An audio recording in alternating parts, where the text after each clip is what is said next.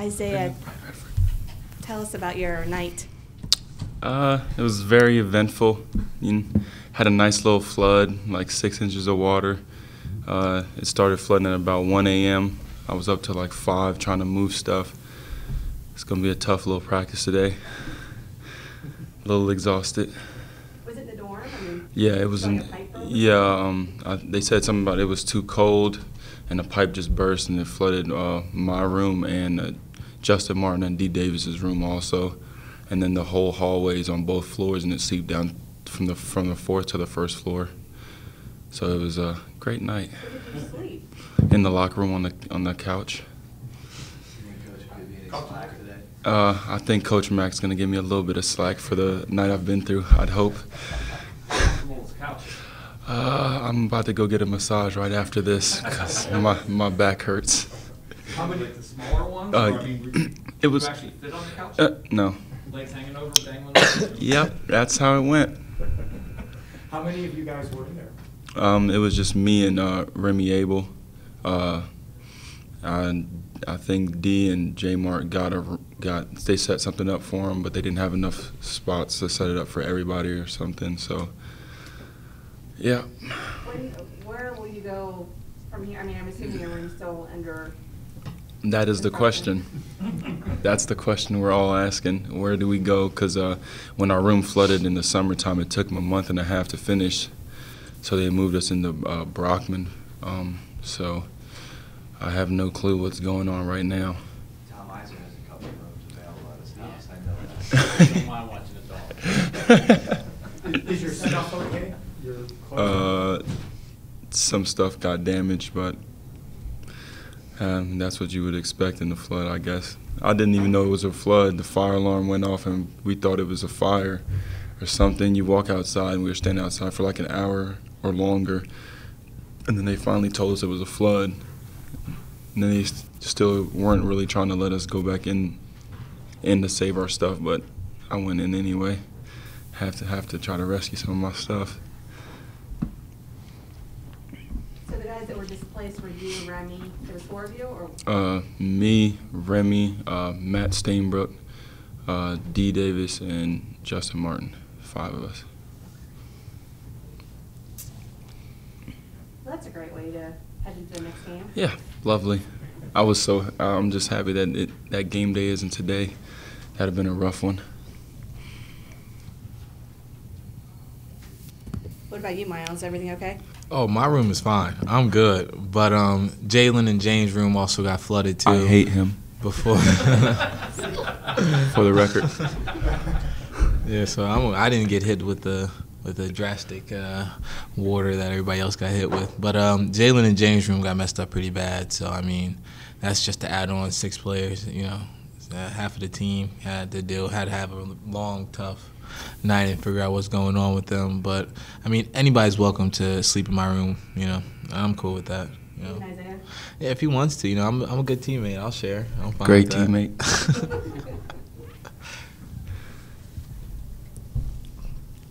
Isaiah, I know the Big East looks a lot different this year, but you've been uncomfortable, obviously, in your dorm. You guys have been pretty comfortable in the Big East, though, this year. Just talk about the first couple of games of play and what you guys are taking out of it. Well, starting off with the St. John's game, I think we were kind of timid, not, still in awe that we were in the Big East, but we figured it out later in that game. And I feel like from that game forward, we kind of just approach every game as we did before the Big East started. There's no reason for us to treat it any differently, because when you try to treat things differently, reverting back to the Bahamas when we try to, we're going against Iowa, and when you're in awe of something, you just don't play at your best. So right now we're just focused on us and doing things that we know we can do, the way we can do it to the best of our abilities as a team. You personally, you've close to averaging a double-double in the last 4. Has your approach changed here lately, or talk about the spark that ignited you? I would definitely say my approach changed. I just needed to be more aggressive for the team. They're always telling me to go attack and score. It's the thing I love about this team. Nobody's selfish. Everybody cheers for one another. If you score, if you mess up, before the Bahamas, you might look at him and say something to him. Now it's more of an encouragement, which is why I feel like we are on our streak. For me personally, after the Alabama game, my family was down there to watch me.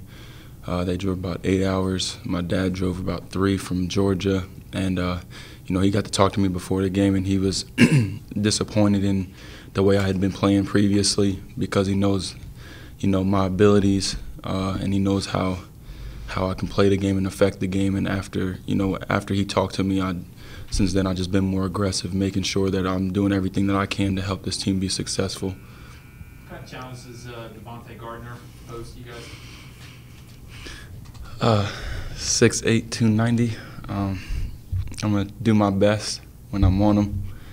He's a beast around the basket. The main thing that we really talked about is trying to push him off the block. So he has to do more of a face-up game or back you down from further, so we can get a little bit more help from the guards because he is a grown man.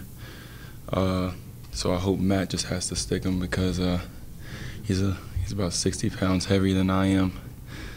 It's gonna be kind of tough. When you guys are playing in a conference like the A-10, you'll play teams 2-3 times a year, get to know their players. Is this a little different being in the Big East playing teams you don't know, more like maybe some non-conference teams? I mean, it's different, but I mean every game's going to be a challenge if you know the team or not, because they can always put in different plays, do different things. So we really don't look at it and knowing a team better because we've played them before. It really doesn't matter. We try to approach every game the same because, everybody switches things up. You think you know Xavier, and then next thing you know, next game we do something different. Then it's like, oh, they didn't do this last time. Every team's going to have a counter. Isaiah, when you look at Marquette, they are not a great shooting team. They really struggled everywhere from their free throw line to the perimeter. So when you look at that, you guys always hang your hat on your defense, but how important is it to get a really good defensive start against this team? It's really important, especially for our bigs, because they like to work inside out. We just need to play the way that we've been playing the last couple games on the defensive end, getting stops and getting out in transition, so they can't set up their defense because I know they're on the defensive rating. I think they're like number 25 or 26 in the country, so it's not going to be easy for us to score. So the easiest way to score is for us to get a stop and go in transition and get a basket before they can set their defense up. Myles, where do you think you are right now, as a player in the midst of your first season here compared to where you were maybe at the very beginning, game 1? Right now, I'm obviously going through a cold streak right now, and it's nothing I should be worried about. It happens to the best of the best. The great thing about this team is that we all pick each other up. Maybe me shooting 0 for 8 for the last 3 games, you wouldn't pay attention to that because we're still playing very well. And as an individual, I don't let that affect me, and I don't let that affect the team. We go into every game with a different approach, and every approach is to win the game. The great thing is the coaching staff, when it comes to scouting and getting the other team's information, they're probably one of the best that I've ever been around because, every game you feel like you've played against them. You feel like you've seen so much of them. Even when you don't want to, we're still watching them, and that's the good part about it. And right now, I feel like we're in a good place. Me individually, I feel like I am too. Every game I'm gonna take every game new. I don't look at I'm shooting bad or I'm playing bad. It's a new game. I'm just trying to do whatever I can to help my team out. What about defensively? Is the game slowing down for you a little bit? I feel like you're getting better in that regard. Defensively, I feel like I'm getting better. I'm starting to get the system more. I'm starting to not let defenders beat me off the dribble as much. I'm playing more and helping the gaps, and it's working. I'm picking up a couple steals, getting a couple transition points, and it's helping the team out a lot. For me to be on the court and to produce not only on the offensive side but also on the defensive side. During your streak, the balance on offense has really developed. Can you just talk about how that has grown in the last several games? Like Isaiah said, we're all being. There's a lot of us are being more aggressive. You know, Samaje is starting to pick it up more. D, he's picking it up. And the surprise, well, not the surprise, who we all knew should be playing like this is Justin Martin. You know, he's our X factor. He's quietly the second to me, like second best perimeter player on the team. You know, at 6'7" and can shoot the ball where he can shoot and be as athletic. He really presents another threat when it comes to playing against teams. You know, instead of watching out for me to shoot, you got to also watch out for Justin shooting, driving, playing defense. I mean, we're all game together, and we're all playing a good group of basketball. It's also good that the younger players, we're starting to catch on with the older players. You know, it might be tough in practice because they're just like they're taking a lot of control, and they really do put a beating on us sometimes in practice. But the good thing about it is that we're learning from it, and they're teaching us. Even though they're killing us on some of the drills and stuff, they'll still be right there to guide us through. And then it just shows on the court how we all just get together, and then we just play our group of Xavier basketball. Isaiah, you concur with that, obviously? I concur with that. You know, we try to teach them. The best way to teach them is to beat them down. You know, and then you tell them, then you give them some learning points. You know, that's the way I was taught, and I mean, it helped me out by the time I got to my senior year. But they're catching on just fine, starting to learn the system, being more aggressive, and having some kind of swagger. That's what we were missing last year, was some swagger, and I feel like we finally got that back this year, which is another reason we're getting our wins. And this is more of a brotherhood, more. I see him more as my brother than my teammate, which is also different from last year. We were close, but we weren't as close as we are this year. Myles, what did you do on your own last year when you couldn't participate in team activities, and how did you continue to stay sharp with your shot? Definitely last year was tough, also to try to still keep the love for the game, even though I couldn't even practice with the team. I couldn't watch them practice. I couldn't even go to Muskie Madness, it was really a tough year, but I had guys like Dante Jackson, whenever I want to get shots up, I would get shots up, or like Ben Botts when he was here. It's just like last year really showed how much I really loved the game. It really tested me. And I got challenged, and it helped out a lot because it helped me grow as a player, and it helped me accept the fact that I'm taking a full year off from basketball, and then coming on to this year and trying to contribute on a high D1 team. It's a tough thing, but it gets better with the group of guys that we have. It's easier. It's funner when when guys, even though you're messing up so much, when guys want to come pick you up. So even though sitting out last year was a tough thing for me, it did nothing but help me out and get closer with the players and everybody else now. Like Isaiah said, we're a brotherhood. We all hang out together. We all do everything together, and it's great to have a team that can just gel not on the court but also off the court.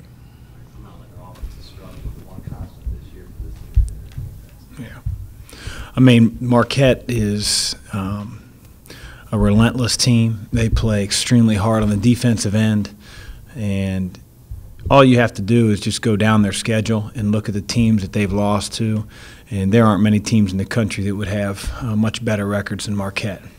So I don't pay that any attention when they say, hey, Marquette's having a down year, it's not a typical Buzz team. Like that's just wait till the end of the season. You won't be saying that. So we know what we're getting. We know the physicality we're in for. We know how hard they're going to play. And we have great respect. I mean, I remember playing against or coaching against Devontae when he was a freshman, and pushed us around then. Tule as well. So, that's not even a thought in our mind. Can you talk about those guys specifically? Tule, this is, I think, his 6th year in the program, and Devontae was there when you guys played in the NCAA tournament. They're the only 2 guys that are still on either team from that year. Yeah. I just remember we had a tough time scoring the basketball, and I just remember, their physicality. Gardner was only a freshman at the time, but he didn't have any issue with playing on both ends of the floor against Kenny Freeze. And, Kenny was a junior. He was, 7 feet, 270 pounds. And Devontae, I don't want to say didn't have a problem. Kenny played well, but, it's 2 big guys in there.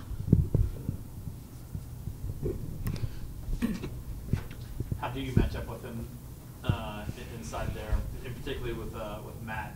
Well, I think he'd be your main guy, but one of your strengths has been there hasn't been just one guy. Yeah, and we're going to need more than one guy. They put fouls on their opponents.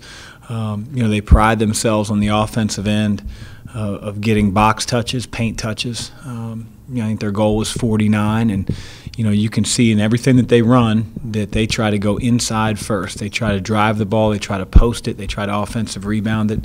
The more often you get the ball there, the more good things happen, whether it's you get to the free throw line, you get layups, and they know who they want to be. And, again, we're going to have to match that physicality, and it's not just Matt Stainbrook. You have a lot of options on offense this year. How much does that help when you're going against a good defensive team that you have? Well, let's hope it helps. We feel like we're a more balanced team than we've been the last few seasons. We have players that are willing to make the extra pass. I think we have a good mentality right now on offense of being an attacking team in transition, but yet when we're in the half court, being able to play inside out. And again, I don't look at our team and say, well, this is a glaring weak spot on the offensive end. And if we can continue to get better and see those same results, then we're going to be a tough team to deal with. But,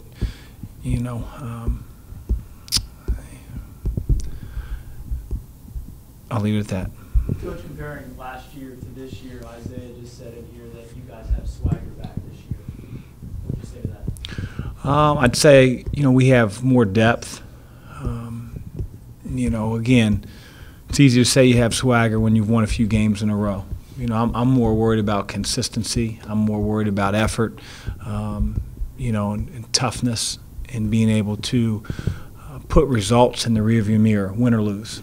And so if the youngins these days call it swagger, great. I just worry about our next opponent. How's Landon doing? Any closer to being better?